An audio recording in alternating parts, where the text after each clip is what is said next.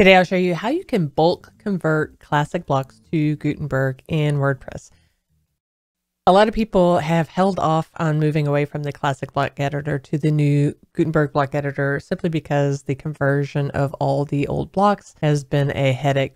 And I'll show you two different methods. One is if you only have a couple of classic block editors that you need to update, and the other is if your whole site is still using the classic. To show you what I'm talking about, we can go to Posts, All Posts, and we can see one in action. When we click on the edit for this one, I know that I've created this in a classic block editor, and you can see the classic. And when I hover over it, it showcases and outlines the whole area. So I know that this is a classic block.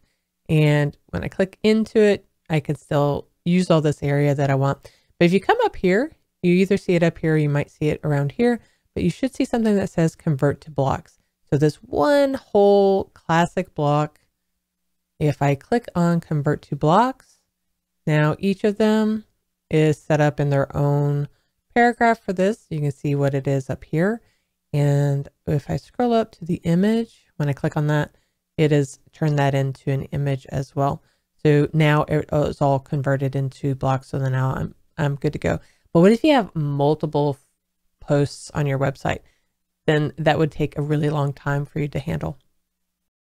That's where method 2 will come in for you. So in method 2, we're going to bulk convert classic blocks into the Gutenberg block editor. We're going to use a plugin.